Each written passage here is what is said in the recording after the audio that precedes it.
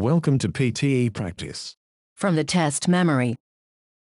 It's difficult to work on the human brain for several reasons. First of all, it develops in the uterus when the embryo is developing, and as a consequence, it's not very easily accessible at the early stages of development. And then on top of all that, it develops rather slowly over a period of months. So we've chosen to work on what's called popularly in science a model system, the frog nervous system. And this is quite attractive because the fertilization of the eggs occurs externally, typically in pond water. Here, of course, we do it artificially in the lab.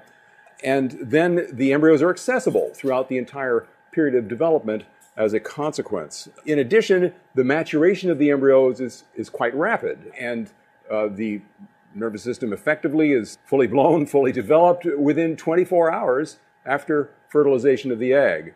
So it's quite a rapid process.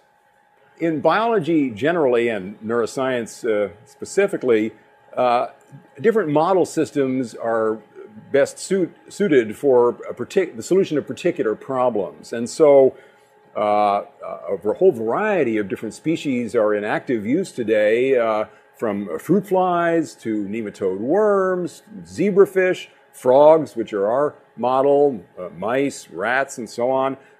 All of these have proven useful in different ways. There are different advantages and also disadvantages to each of these different model systems. Because biological systems are related to one another, the expectation is, and indeed the proof has been, that discoveries made in a model system are often generally applicable to the human condition.